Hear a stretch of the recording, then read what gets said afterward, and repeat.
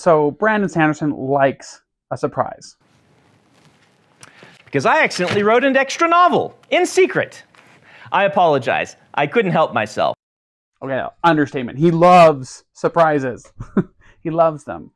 And so he likes to shock us as readers. I wouldn't say that he's the most plot twisty of author ever, but he loves them when he does, and they are big. So obviously, huge spoiler alerts for this video. If you haven't read any of his Cosmere works, Stormlight Archive particularly, please do not continue. Like, go read those books. They're awesome. Anywho, so I felt like when I read Rhythm of War, and here we are like a week out, guys, a week out from Wind and Truth. I actually haven't been reading any of the online chapters to keep up. Like, no, I want to read the book in its entirety, so I'm waiting. But anywho, week out from Wind and Truth, and I'm just wondering, is there another big twist that he's got in store for us? Like, that's a big question in my mind. Because Rhythm of War felt like the book of twists. I mean, just obviously Terravodium was like the biggest twist. Like, that was like I couldn't breathe, like have my hand on my face as I'm reading. Like, what in the world is going on? But also Raboniel turning around and stabbing your daughter. That was a twist. Hello. Excuse me, Teft.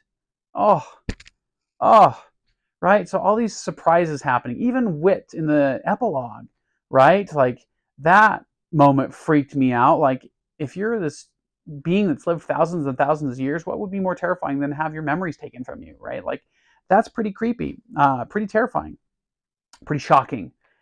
So is there another shock that he's got left for us in